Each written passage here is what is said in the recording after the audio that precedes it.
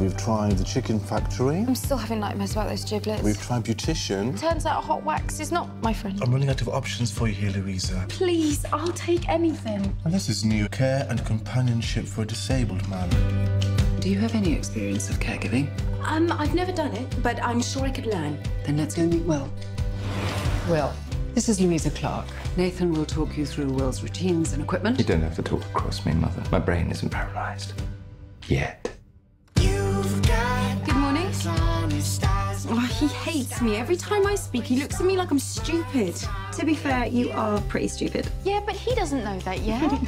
Interesting choice of footwear. What do you mean by that? They can't be from around here. Why not? This is the kind of place people come to when they got tired of actually living. I'm happy here. Yeah, well, you shouldn't be. You only get one life. It's actually your duty to live it as fully as possible. No, stay. Tell me something good. When I was little, my favourite outfit was my bumblebee tights. Bumblebee tights. Black and yellow stripes. Oh, dear God. Didn't you ever love anything that much? Yes.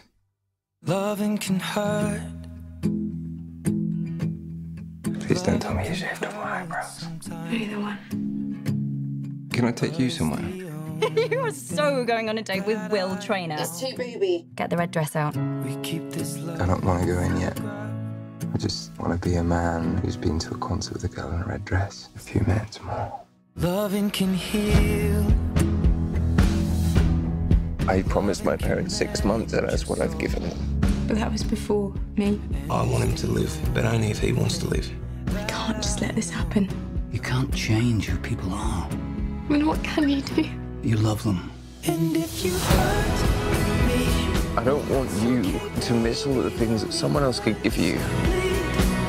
inside these pages, I can make you happy. I won't ever let you go. I have become a whole new person because of you. Away. Do you know something, Clark? You are pretty much the only thing that makes me want to get up in the morning. Wait for me to come home.